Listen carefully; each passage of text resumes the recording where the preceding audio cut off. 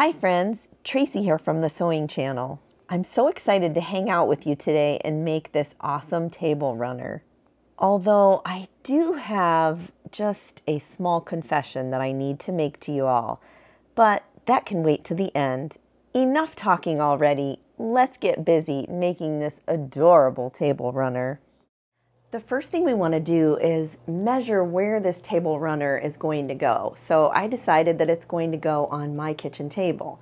So I took my measuring tape out to my kitchen table and I just figured, around about where I wanted it to end on the ends because my table's kind of rectangle, and then where I wanted to end within the width of the table runner. It's really not rocket science, but it's kind of tailored to fit your table or the table that you want to fit this table runner on. So for my table runner, for my table in my kitchen, this is how I did it. I decided that I wanted to have it around 35-36 inches in length, long-wise of the rectangle part of the table. I just put a pin here on this end, and then I popped a pin in over here. Now I did pop it at the lower number 35, but I know that I can go 36 and 37 would be pushing it. So I am going to be able to give myself just a little bit of room there if I want to go longer. For the width of my table runner, I decided on 16 inches wide. Here's the thing with the width. People are going to be sitting at this table and eating, right? So you want there to be enough room on the other side of here and the other side of here to be able, to put a plate of food, right? So you can eat. You just need to be mindful of the width. Now I can go a tad more than 16, but I really don't want to because then it infringes on, the plates. Now that we have the measurement that we want, we do have to decide on design elements. I want mine to be scrappy and I want the blocks to be set on point, giving it that wonky look. I think that I want points on the ends.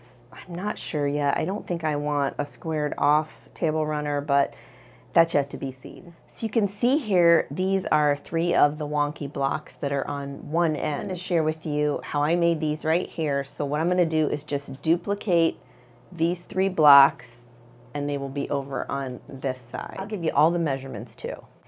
In my fabric stash, I keep low volume fabric just for projects like this.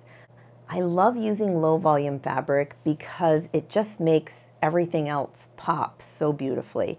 And I love the scrappy look of all the highs and lows of the low, if that makes sense. This one right here happens to be some yardage and such. And usually, let's see if I can find one. Usually I do use low volume with color in it, but I decided against that on this particular project because I wanted that red, white, and blue to really pop out. So you can see here I chose really muted low volumes. I didn't use any that had color. Gray was okay, hints of gray, taupe and tan or, creamy colored stuff. That was all fine too. So it just depends really. Like this I would have totally used, as a low volume in a different project, but not this one because we want that red, white, and blue to really shine. So I decided against anything with any real color in it. This one right here has a lot of the scraps in it. It's just pieces of muted out colors. It's, something that I've done for a long time, just keeping these low volumes around. So you're gonna need some low volume fabrics if you wanna make one like mine. And you also will need some red and blue prints within your fabric. For the bigger of the 3 stars, which is this one here on the end, for the center, you're going to need a 3-inch square, and you're also going to need 3-inch squares of all of the outer squares.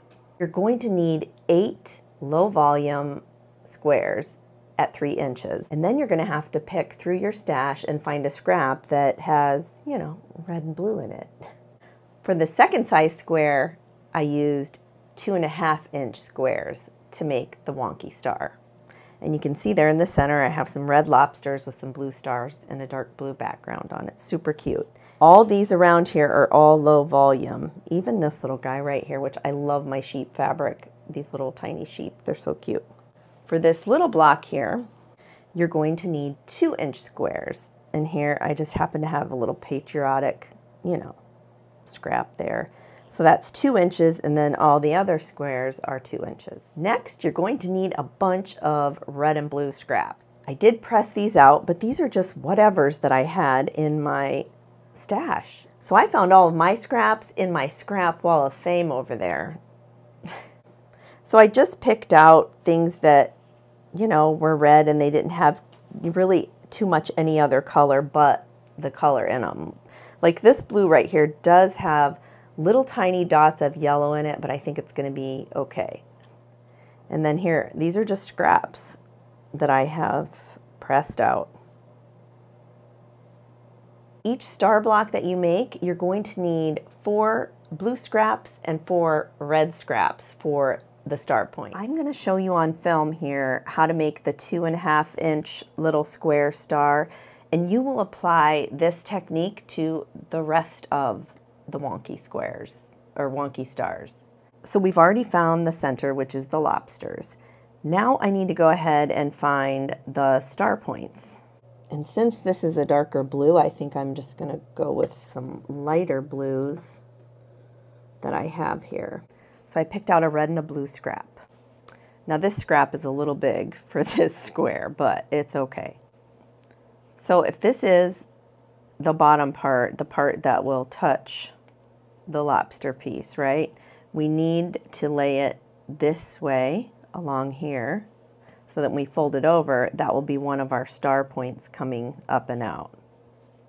So what you want to watch out for is that you have enough scrap to cover this block as far as points goes. You don't want to go all the way up to the top at the angle, because remember we're going to have a 1/4 inch in there. So I would just try to stay away from that. But you want it wonky, so you can angle it anywhere here on the bottom. I could angle it this way and go like that. Or I could even come in and make it a skinny one. And then I fold it over to see if it fits, and it totally does. So let me just show you what this looks like. So I'm just gonna kind of be conservative here. Lay it there, and then I'm gonna come across here with, you know, 1/8 to 1/4 inch on these smaller blocks. You can go as small as 1/8 of an inch seam allowance. So you can see there, hopefully. And when I turn that over and I finger press, I'm going to wait to trim it until after, because I really want you to see real time what we're doing here. So that totally fits. So what I'm going to do is grab my scissors. I'm just going to trim this little piece off right there. So all I did was just trim that off. Fold it back. Now I'm going to come over here, and remember this is the bottom piece. Pretend like none of this is there. That's the bottom piece. The main thing is you got to make sure that you have a straight edge too that you're sewing on, so that way, you know, you can get it on there straight.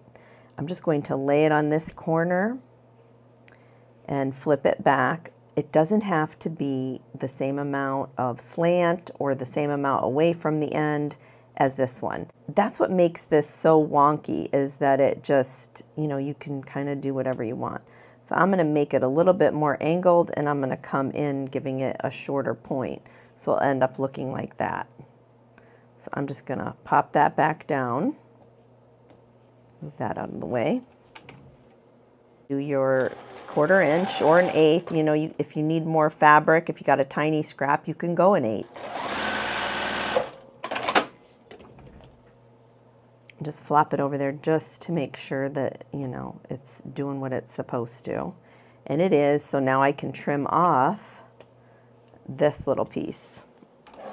I can go all the way down into here. And then you want to flip the seam allowance where it makes sense. If it wants to go one way, push it one way. If it wants to go the other way, press it that way. So now when you get to this point right here, when you have both of that craziness going on there, right?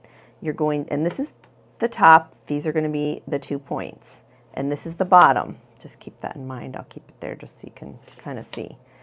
When you go to square this up, you're going to square it up at the size that you started with. So if this was a 2.5 inch square to start with, I'm going to cut it at 2.5 inches square all the way around.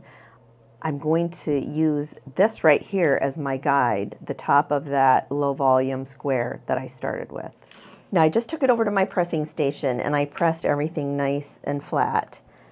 So then after you press it, make sure you press it because we want a nice clean block. We don't want anything that's crazy.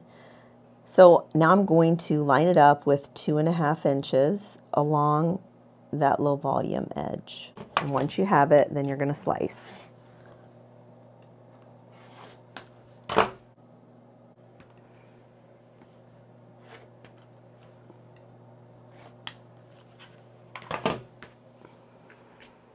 And here you can see these two cute points. And they're wonky, they're not the same, you know, they're different angled and they're different, you know, away from the top there. And so that is what you're looking for in your points. And then I'm going to add this one off to that side.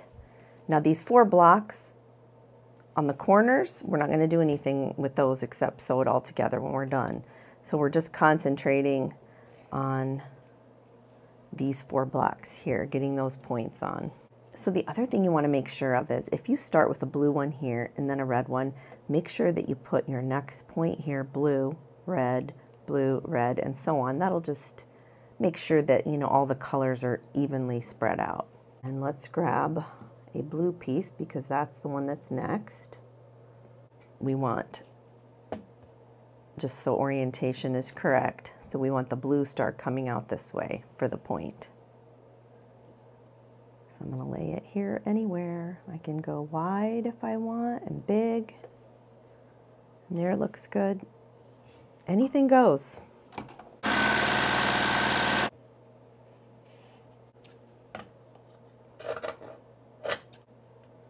And if this bothers you, you know, if it's in your way, just go ahead and slice it off now if you want.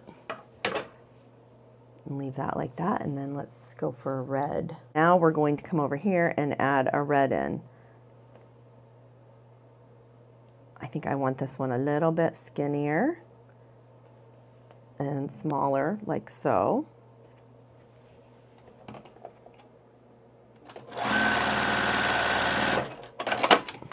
I'm going to run over here and press it and cut it.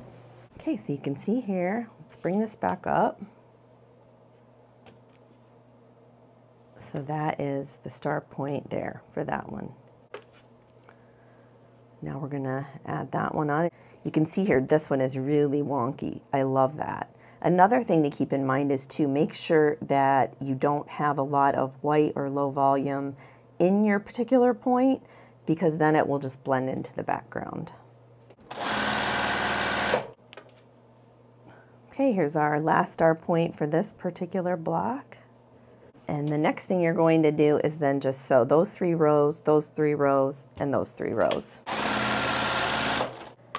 So that is what that cute little block looks like. So this is the 2.5 inch tiny squares, you know, in this 9 patch.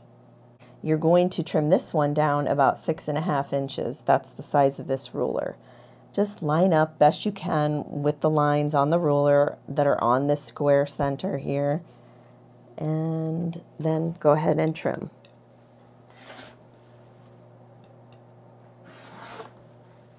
So here is our 6.5 inch wonky star. Cute. Now I know this looks kind of crazy, right? But it's okay, trust me. I'm going to pop a picture here. This is a picture of all of the wonky star squares that you need for this particular table runner project.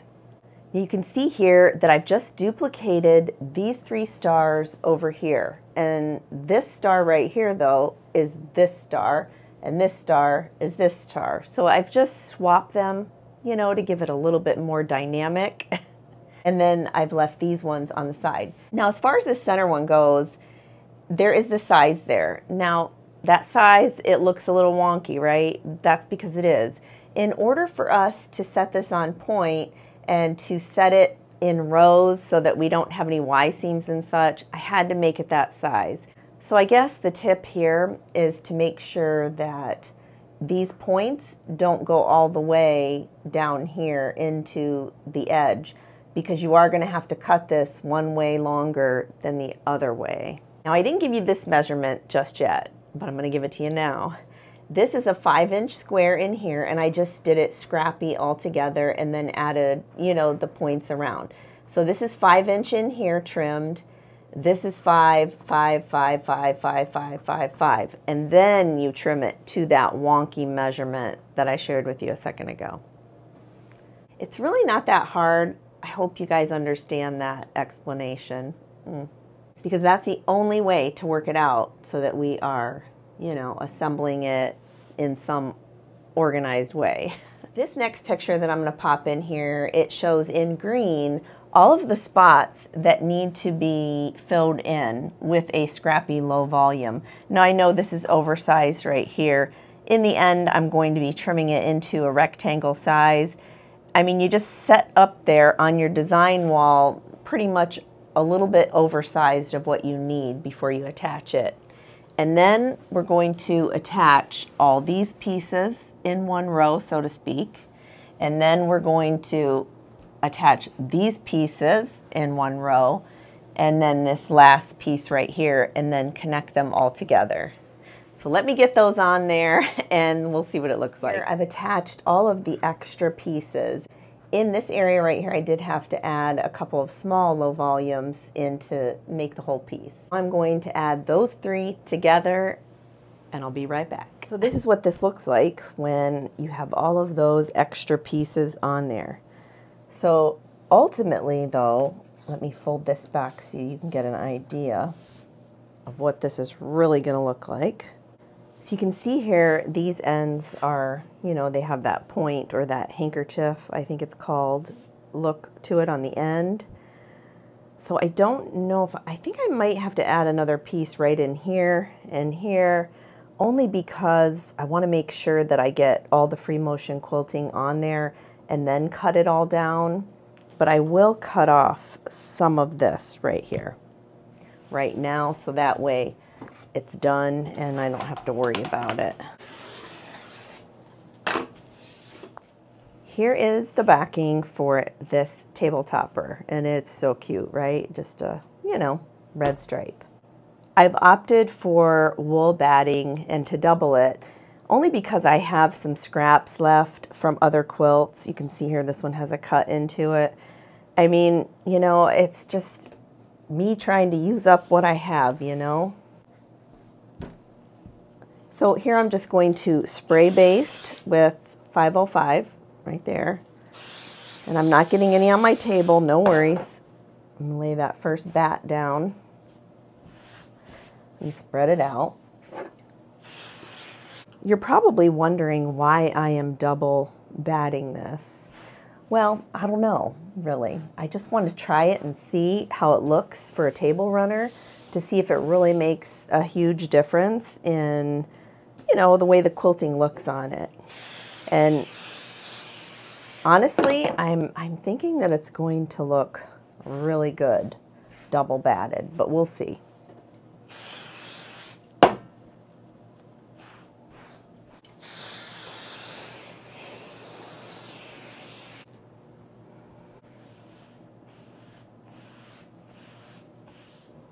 So I can already see, yeah, these stars are a little offset, but that was because, you know, the way they're smaller and whatnot.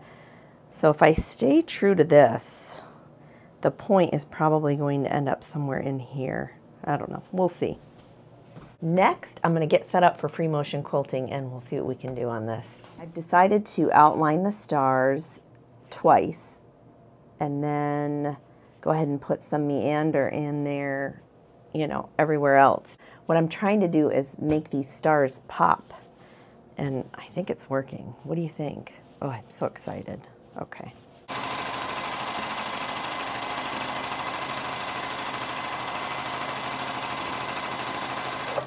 I need to get over in this spot right here because I left a lot out there, or a chunk anyways.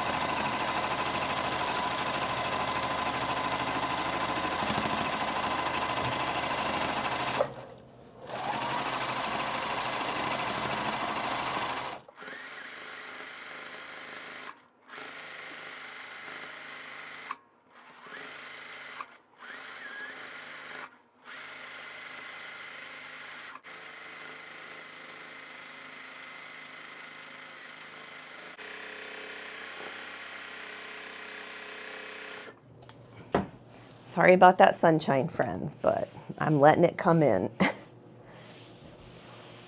So I've trimmed the sides all up, and now to do this area right here, I'm going to take my big square ruler and line it up and get that, you know, as square as I possibly can. Well, I'm thinking if I have the same amount on each side here, that's going to give that a nice point, I'm hoping. So let's pray, and we'll go ahead and cut.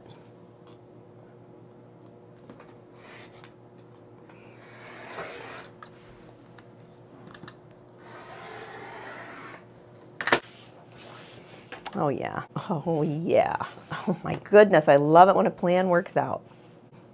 So you can see here that is wonky off to the side, but that's perfectly okay because it's even here. And there's nothing I can do about that. Because it is what it is, right?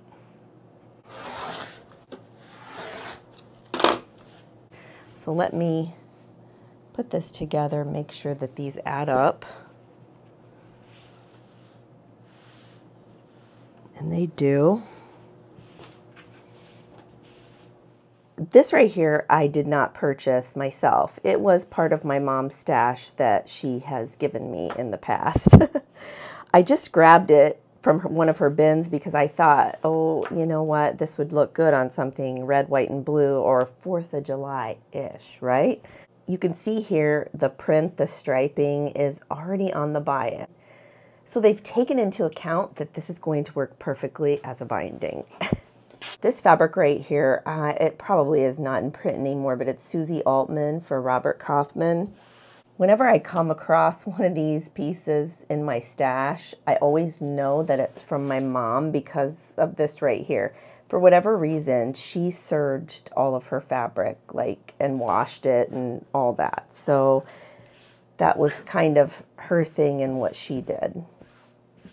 So I'm just going to fold this up once and then twice. So I'm going to cut this across grain.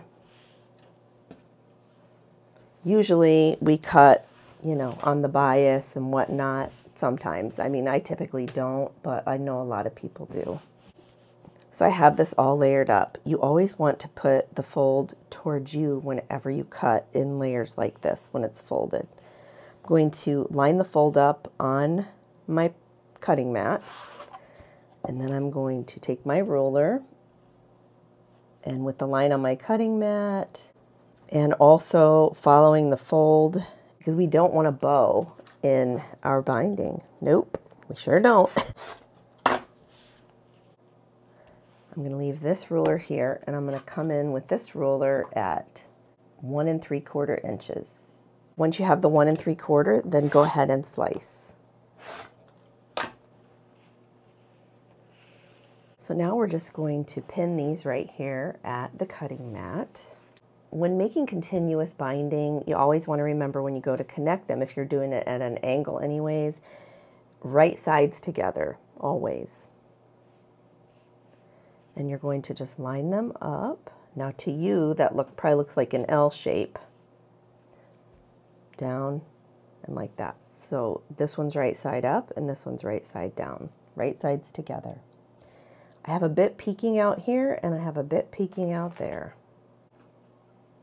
Take my little ruler and I'm going to mark right where those corners meet up here and right where that corner meets there. Right inside that intersection. And I'm going to draw a line. That is where I'm going to sew. A pin here and a pin here.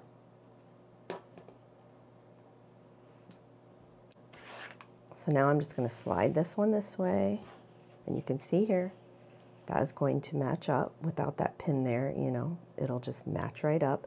These stripes will all be going in the same direction. But now you have that, you're going to slide that here. Now you have this is still wrong side up, right? So what you're going to do is now take this and make sure it's not twisted, because I've done that before. Now you're just going to flip this again, grab another piece, and right sides together again, with some peeking out here and some peeking out on the other side, like an L shape. Put your ruler right in the crux, I guess that's called, right here. What comes to mind, but I don't know. Is that called a crux? I don't know, is that new lingo? Oh my word. I don't know, things come to mind when I try to explain things, and I never know if that's like dialect, like region specific or what. But you tell me, is that the crux? I'll be looking that up later. Again, make sure you're not twisted.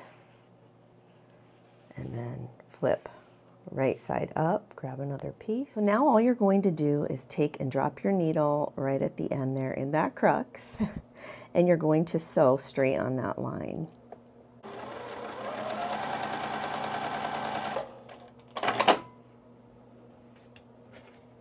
And when you do that, you can see there you have your binding. Now, if I was real fussy, I would match those up really good, which I am kind of fussy, so yeah, I might have to go back in and fix that. Oi, okay. Yeah, I don't know. I don't like that.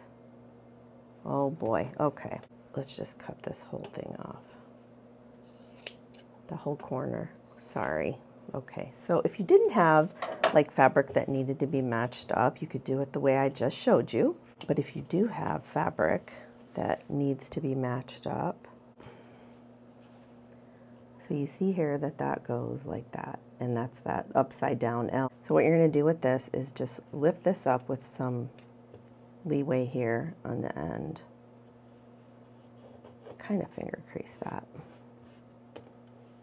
Now you're going to lift this over here. Now keep going until you have both the top edge, which is this edge right here, and this edge meeting up, which we still don't.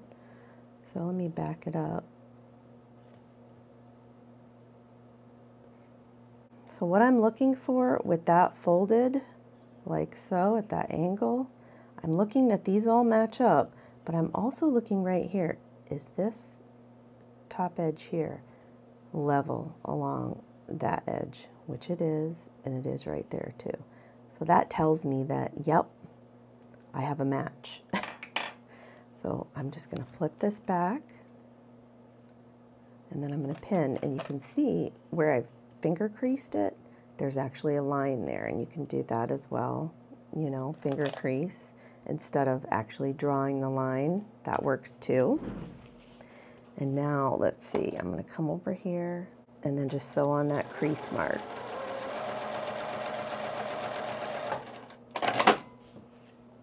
All right, let's see what we got.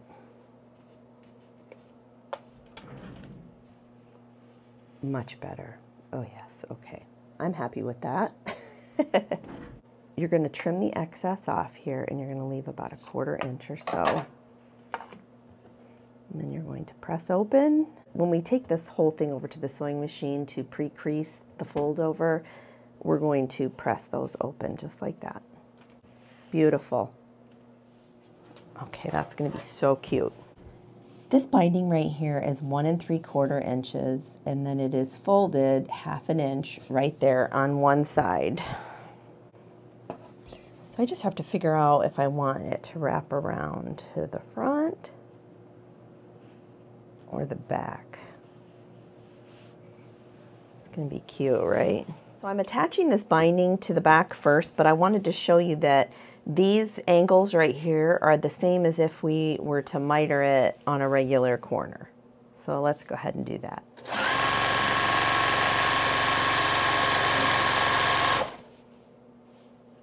You're going to stop 1/4 inch before you get to that point.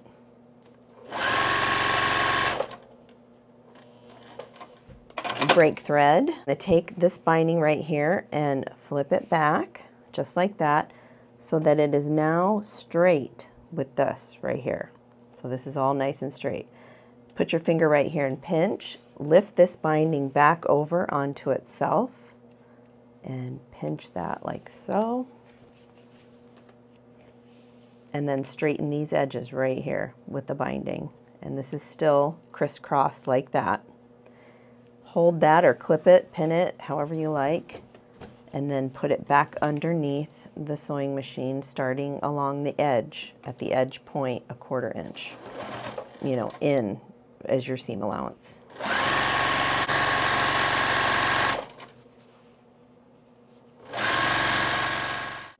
Did you figure out what my confession was? I think maybe some of you have. Some of my ride or die sewing channel viewers, I just know that you figured it out. Okay, confession time, friends. This was my very first table runner that I've ever made, ever. I know. It really is, though. You know, I've probably made 100 quilts or more, but I've never made a table runner. So here it is in all of its glory, debut, the table runner. Until next time on the Sewing Channel, take care.